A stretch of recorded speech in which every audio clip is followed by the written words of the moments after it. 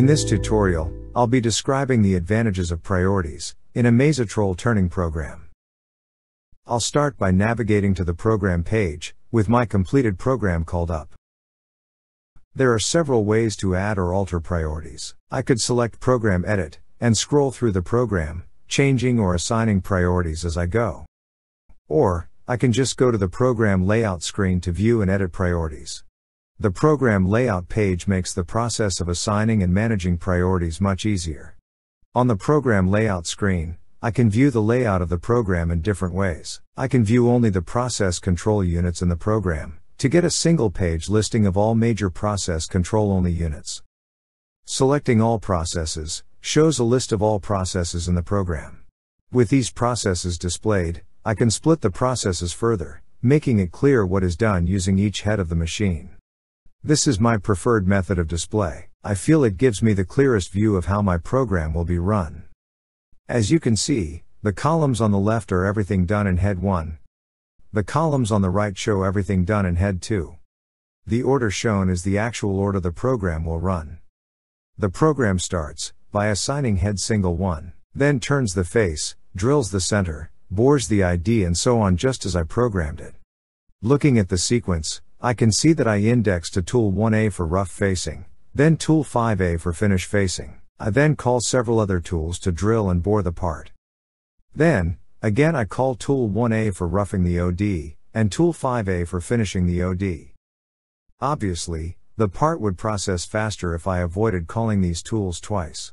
This is what priorities are for. The menu at the bottom of the screen shows the various things I can do to assign or edit priorities. The first thing I want to do is set the rough OD cut to run immediately after the rough facing tool, saving one tool change. I can do this two ways. I can simply enter a 1 in both the rough face and the rough OD sequences individually. Or, much easier, I can highlight the priority number box on the first use of Tool 1A, select priority number assign, enter 1 on the keypad and press input. This automatically sets all uses of this tool, in this process group, to the same priority. The next thing I would like to do is drill the part through, so I'll move to the T-drill edge sequence, and enter a 2 so it will be the second tool run. Moving back to the finish face sequence, I'll again select priority number assign, and enter a 3. Moving to the general in sequence for rough boring, I'll select priority number assign, and enter a 4.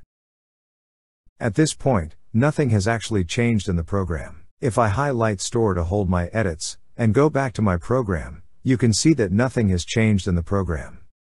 Going back to Program Layout, the order of the program is still the same. To make my entries effective, I have to select Program Right, and OK.